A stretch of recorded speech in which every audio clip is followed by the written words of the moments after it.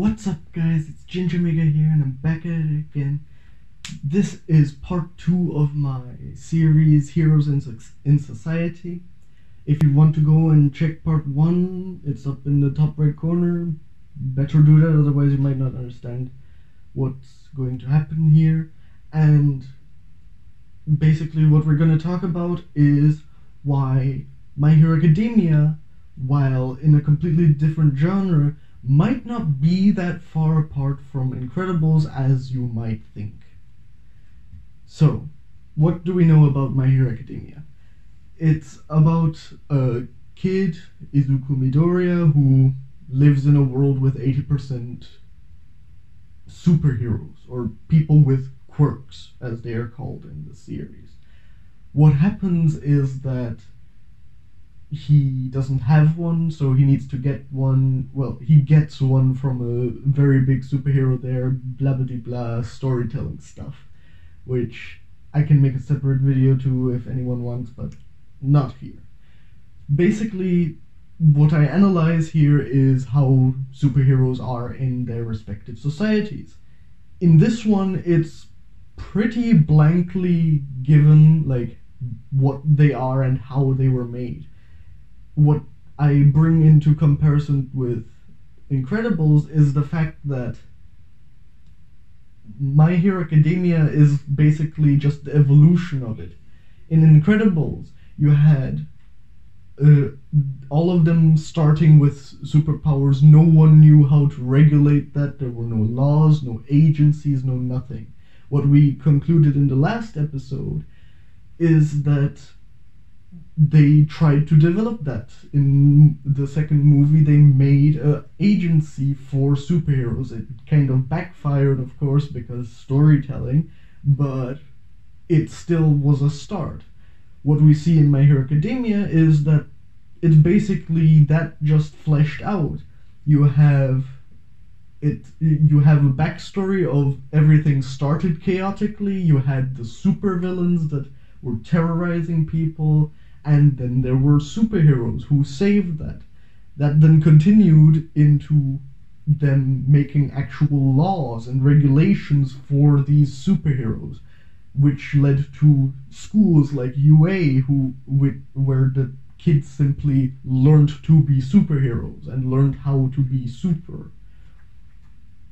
Then they still need to, even if they go to such a school, they need to do stuff to get a license for such a, well, superhero lifestyle. If they do that, then they need to check out agencies, and they need to very likely at some point either make an agency for themselves, like we see. I'm guessing Endeavor didn't somehow inherit his agency from someone. He very likely had to make it his own, which I'm guessing most of the superheroes will need to do once they get to a higher state.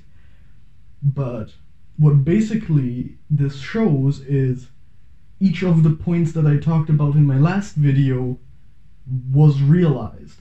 They made laws, they made regulations, they made schools, they made agencies, they made licenses for such stuff to happen.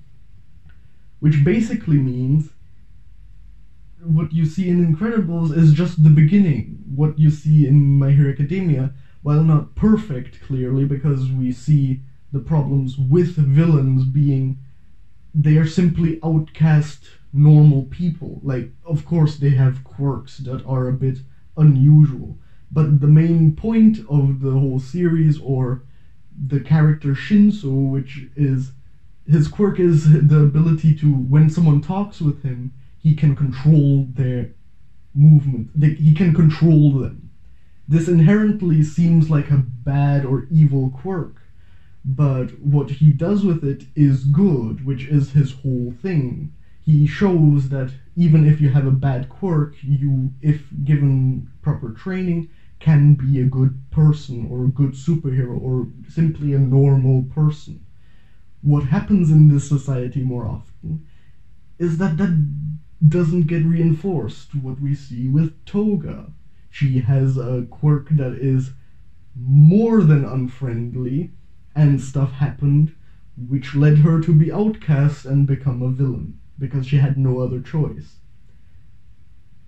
This basically shows that even though My Hero Academia is much, much further in this storyline, they still are not perfect. They need to solve how to solve prejudice in their world, which is in every world. You are never gonna have a story or like a perfect world where there is no prejudice towards any other person.